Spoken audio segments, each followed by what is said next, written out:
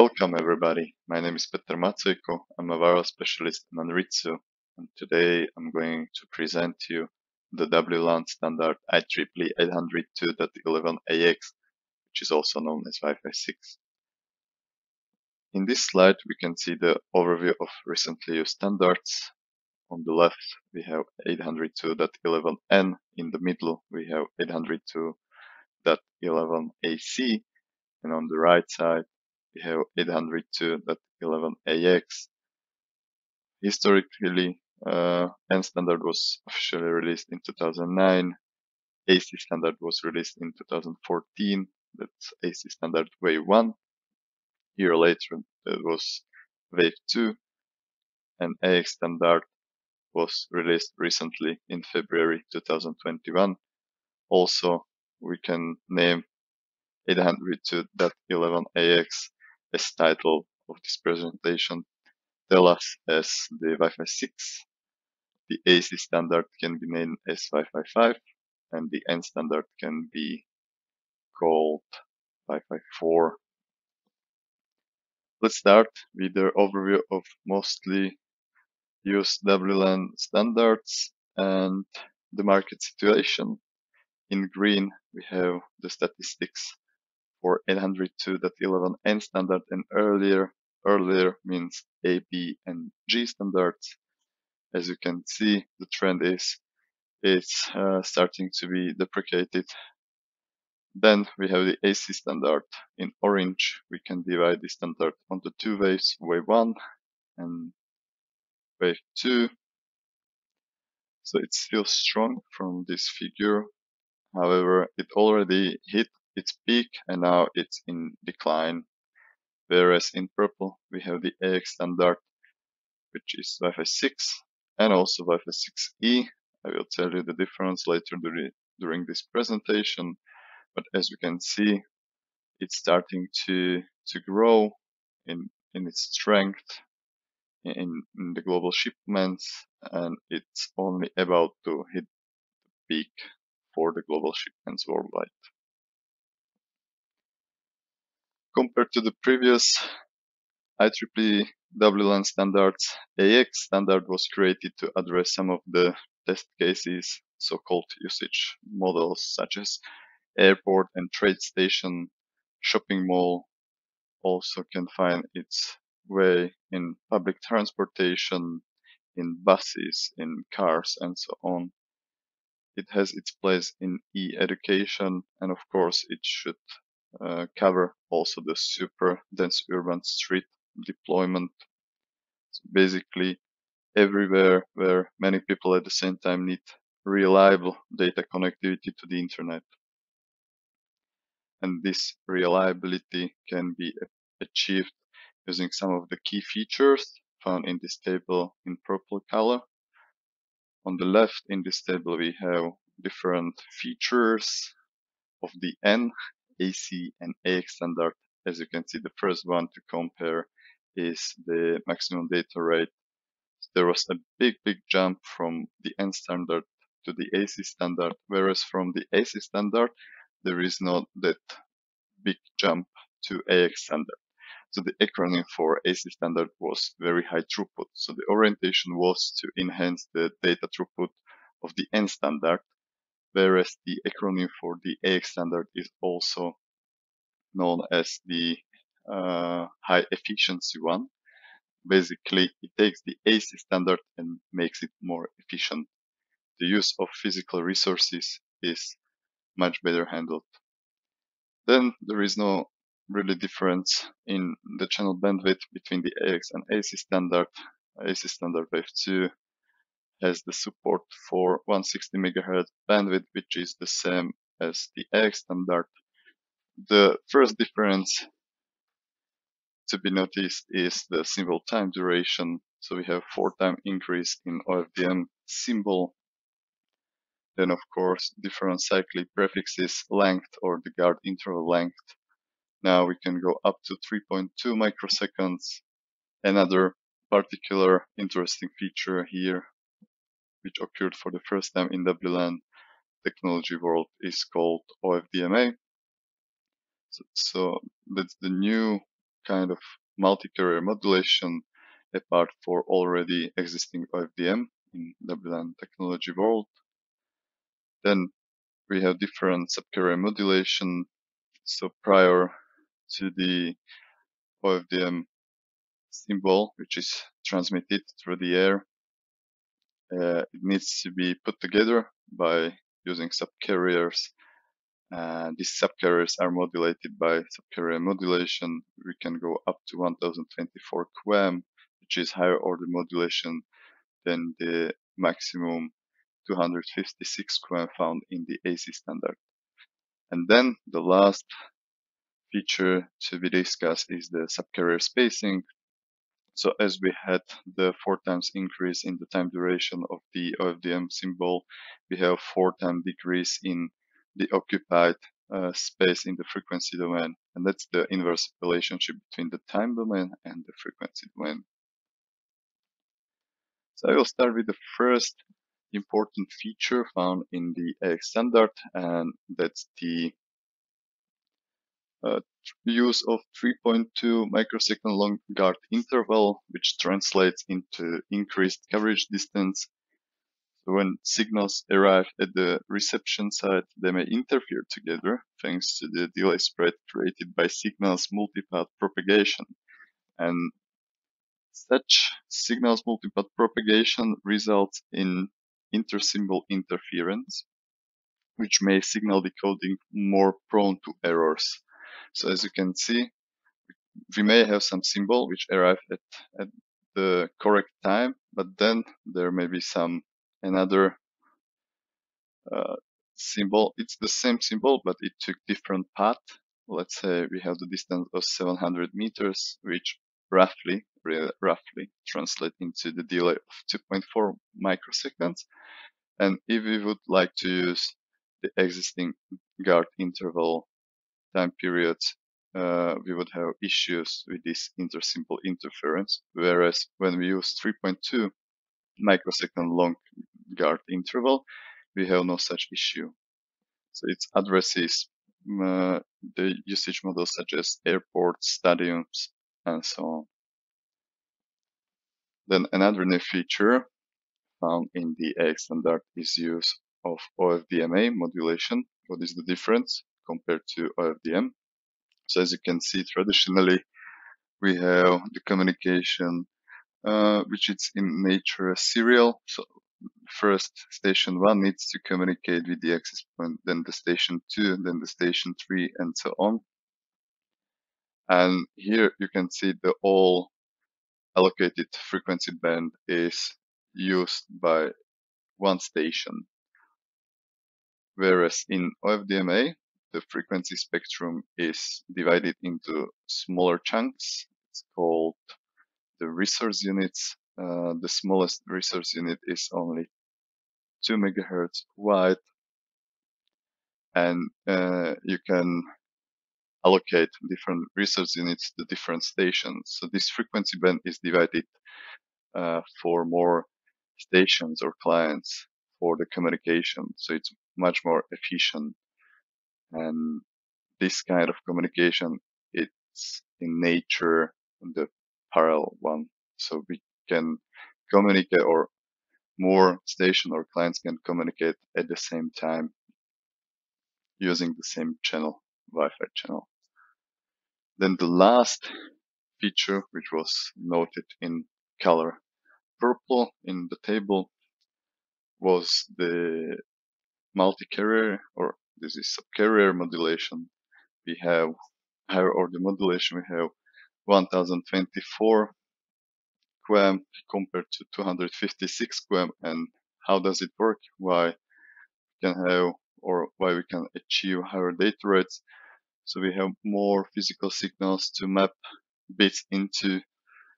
When we have 1024 QAM, we have 1024 points in the amplitude and in the phase, which translates into 10 bits per symbol, whereas when we want to use 256 QAM, we can map only 8 bits per symbol, or 1 byte.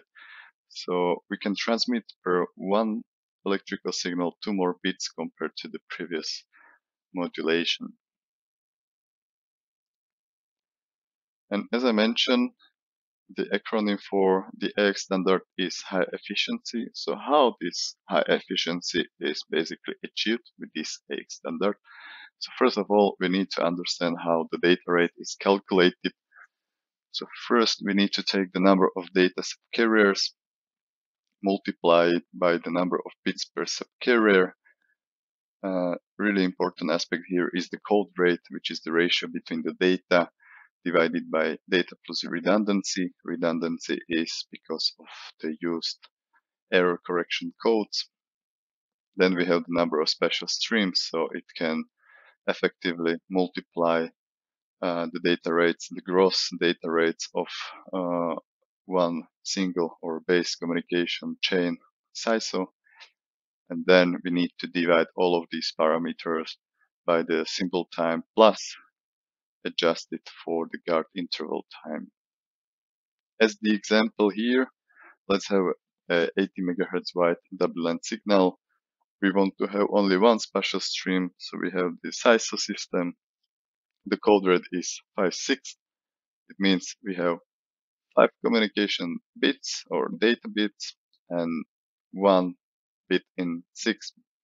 1 in 6 bits is basically the redundancy because of used error correction codes, and the guard interval is 0.8 microseconds. So those guard interval can be found in both AC and AX standard. So for the calculation, as you can see, the biggest difference is in the number of data subcarriers. We are longer time, but denser in frequency for AX. The opposite is true for AC. Then we need to multiply it by the number of bits per subcarrier. We have 8 bits here, we have 10 bits here. Then the code rate is the same. We are using only one communication chain, SISO. And then we need to divide it by the symbol time plus guard interval time. So when we are proceeding with our calculation, we get to these values. For the AC standard, we have data rates up to 390 megabits per second, whereas using the same resources, physical resources, we can go up to 600 megabits per second with the AX standard. So this is how the high efficiency is achieved. Then we have the Wi-Fi 6E term. The E in Wi-Fi 6E stands for Wi-Fi 6 extended. So the traditional Wi-Fi technology also is supported on new 6 GHz band, which ranges from 5.925 GHz up to 7.125 GHz. The new band is 1200 MHz wide. As you can see, in the US, the whole band is allocated for the usage, whereas in the European Union and also in the UK, we have only part of it. So here in Europe, the 6 GHz band ranges from 5.925 GHz up to 6.425 GHz. Also, in this slide, we can see the 6 GHz band adoption per country. As I mentioned, not all of the spectrum is allocated in the UK or in Europe, but a part of those countries, all of the others allocates the full band, full 6 GHz band. And even though Wi-Fi 6 is yet to hit its peak, as we could see from the figure in the beginning of the presentation, we can already discuss about Wi-Fi 7, which is called IEEE 802.11be. It targets much higher data throughput rate than Wi-Fi 6. As I mentioned, Wi-Fi 6, the main goal is to be as much efficient standard as possible, whereas Wi-Fi 7 again targets high data throughputs while taking the high efficiency features from Wi-Fi 6. It also enhances some of the existing features. So here in this standard, the maximum usable modulation, subcarrier modulation is 4096 QAM. We can go up to 16 by 16 MIMO, so up to 16 spatial streams. So we can basic data rate of size of system multiplied by up to 16.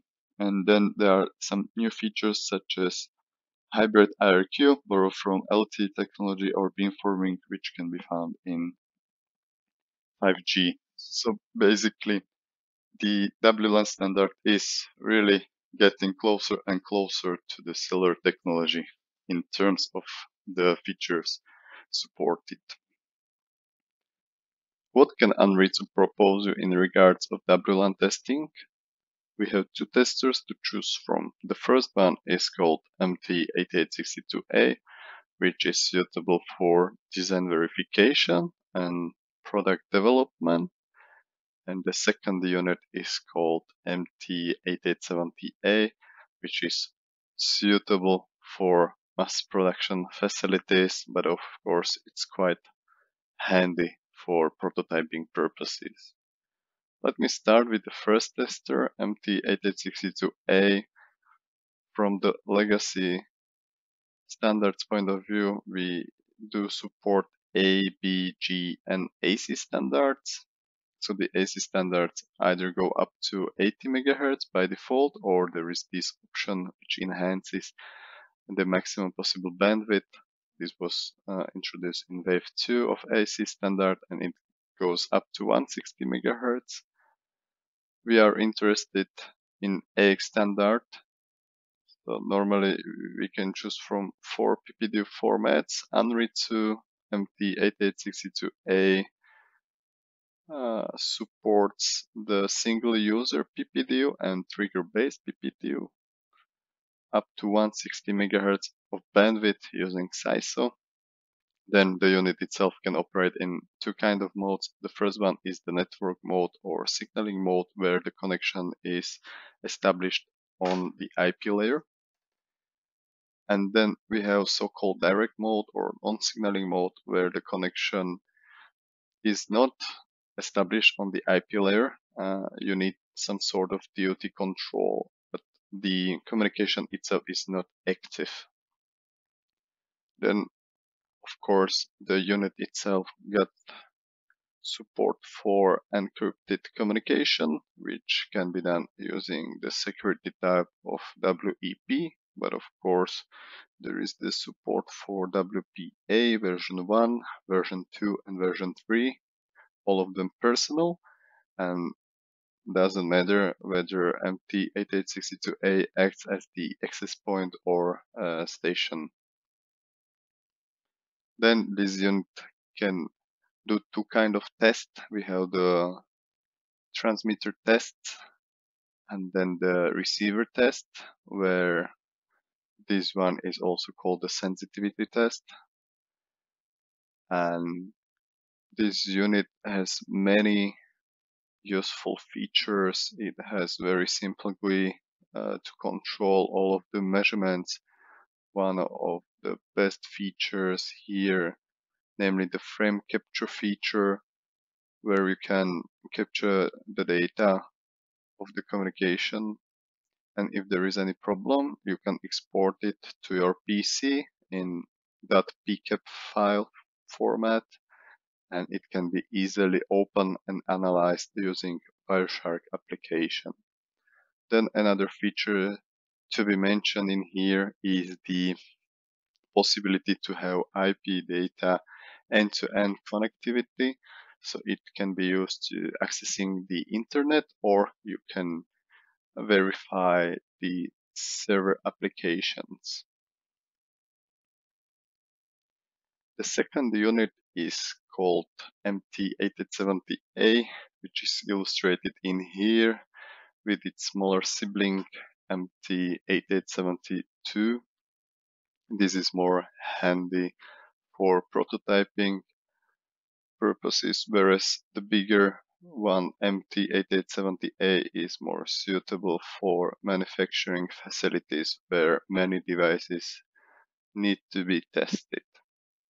So a part of WLAN technology, this is all-in-one tester. We do have support for the Bluetooth technology, for the GPS and other geolocation technologies. From cellular world, we have support for 5G waveforms, LTE category M, or NB-IoT, LTE Advanced, WCDMA, and many, many more. But we are interested in WLAN technology, so we do support IEEE 800 2.11a, B, G, and AC standards, so the legacy one, but of course P standard as well. Then, as we are interested in AX standard, there is the support for single user and trigger-based PPDU format in CISO regime. And for what are some of the upcoming plans is to have AX standard also improvement for multi-user PPDU in CISO regime and also single user, which now is gonna have the MIMO support, not only CISO.